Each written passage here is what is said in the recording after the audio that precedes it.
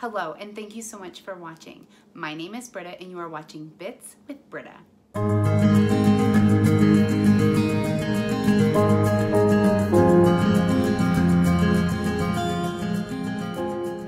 Hello, and thank you so much for watching today. If you are new to my channel, please consider subscribing and pressing the little bell icon for notifications. Today, I'm going to make Monte Cristo Casserole. We ate Monte Cristo Casserole for Easter. It was delicious. I will link my Easter video up above.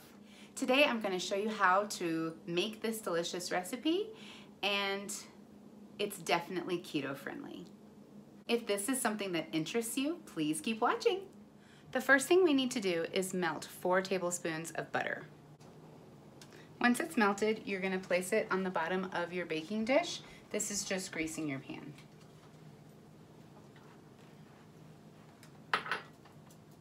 Next, we need to soften 4 ounces of cream cheese. Once your cream cheese is softened, you're going to place it into your blender.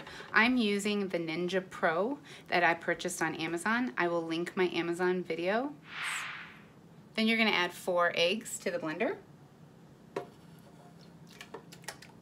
Then you're going to add 4 tablespoons of mayo. I use the Sir Kensington mayo that is avocado oil based.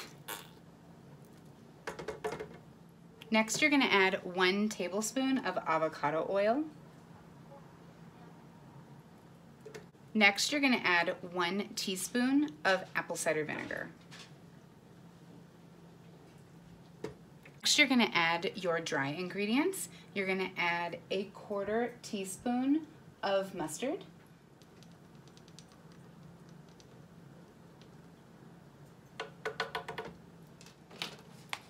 a dash of salt, a 1/2 teaspoon of baking powder,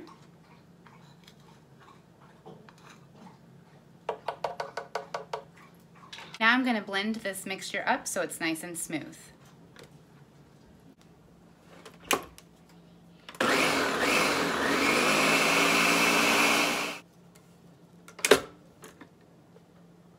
The next thing we're going to do is add some of the mixture on the bottom of the casserole dish. This is creating your base.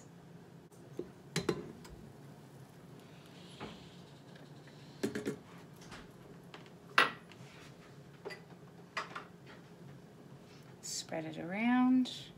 Now we're going to bake the bottom of the casserole for 7 to 9 minutes.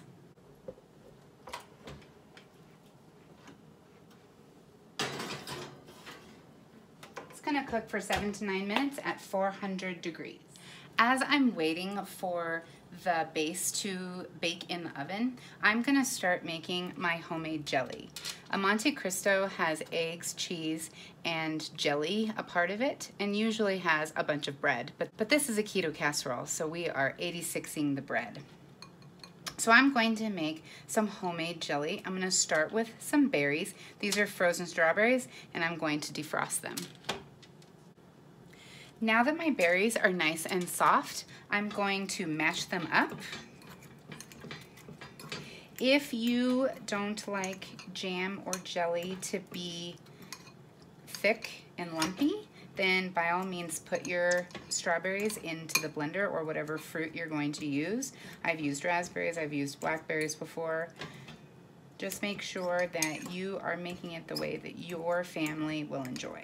Next, I'm going to add a sweetener of choice. Today, I'm going to use Lakanto monkfruit sweetener with erythritol. The reason why I don't use sugar-free jelly is because it has all kinds of artificial sweeteners that make our stomachs hurt, and it's not the best for you. So I use monkfruit with erythritol.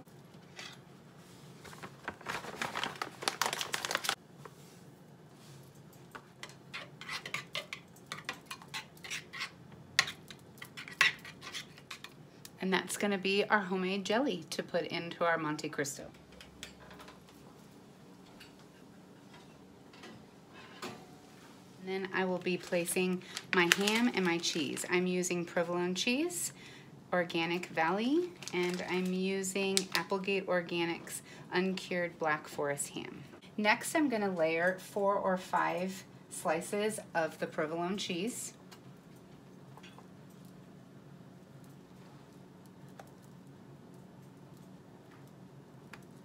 Then I will add 4 or 5 slices of ham, some of my homemade jam.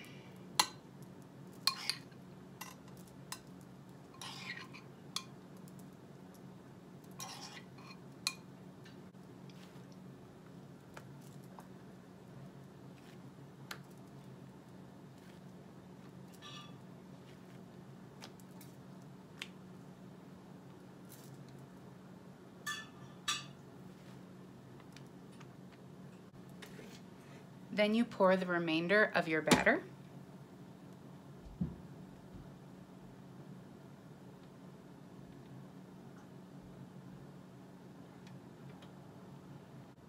Now we bake for the remainder, and we will be baking at 400 degrees for 12 to 15 minutes.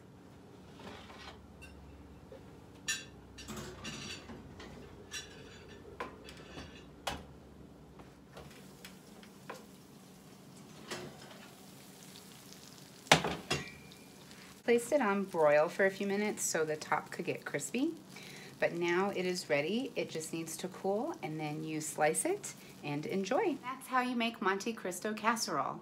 You could make this for a special occasion, you could make it for Sunday brunch, or just a keto dinner. That would be delicious. Thank you very much for watching. I hope you enjoyed.